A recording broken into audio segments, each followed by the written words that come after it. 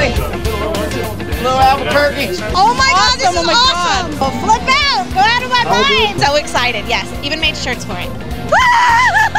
Big Eye 1079, we're up on the tour bus. We got Joe, Don, and Jay. To come here to do this today and then to sit down inside the bus and do, face to face, you don't get that very often from the big guys. I feel like we're just getting started. The first 10 years have been kind of a blur, and we feel like we got a lot left to say. We're stretching musically. We continue to grow with each record. I got to tell you that until they actually showed up, I kept thinking, these guys probably aren't going to show up.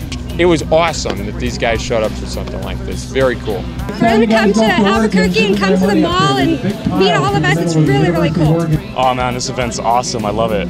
This is such my dream. I took off work, class, everything so I can be here today. I took off work. I'm playing hooky. Don't tell no one. No. I want to ride it all night long. Speechless. That's the way the crowd is out here today.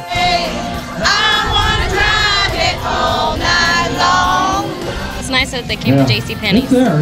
Awesome, JCPenney's awesome. They're just an amazing American company. They're just rootsy, and we have a lot in common with JCPenney. I think the music we cut, the lyrics we talk about in our songs is right in line with the way that they run their business, and it's just that Midwestern mentality of work hard and the money you spend is important to you as a family.